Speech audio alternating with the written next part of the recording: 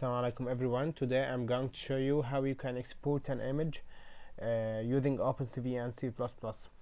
First, I created a matrix or an image as you would like to name it.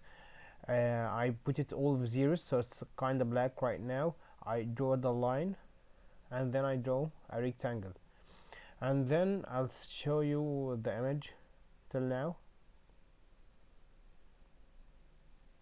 Great, this is our image. We want to save our image right now, so we will just add one line of code, which is I'm right. So here you put a string, let's say it image.jpg, and then put the matrix or the image itself. So we will put drawing as it's our matrix, and this is the name of the folder of the file. You will find it in the folder of the project. So let's run it again.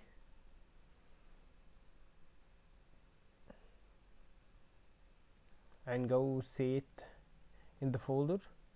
Here it is. Open it. So that's great. That's our image. Thank you everyone for watching, and don't forget to subscribe.